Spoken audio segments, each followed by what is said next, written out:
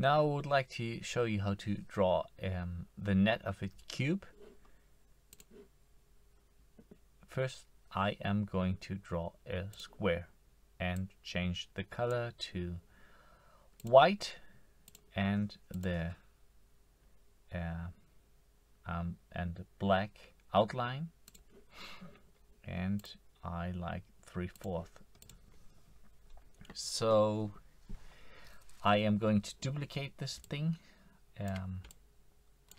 4 times and 2 more times on the right and the left, and I am going to use the cursor keys to navigate them properly to 4 squares, and the other 2 I am going to add on the right and the left.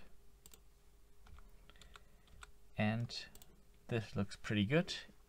I am going to group this whole thing together and duplicate it 2 times and put it in the right space by using the cursor keys on my keyboard. And now I can change this square and move it down,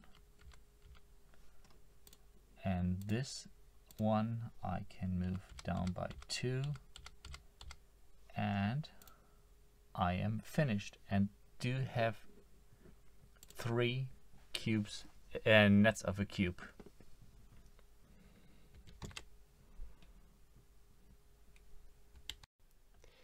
If you need some support, or you want to suggest some topics for new videos, or you want to exchange some documents, I'd be glad if you join my Discord channel.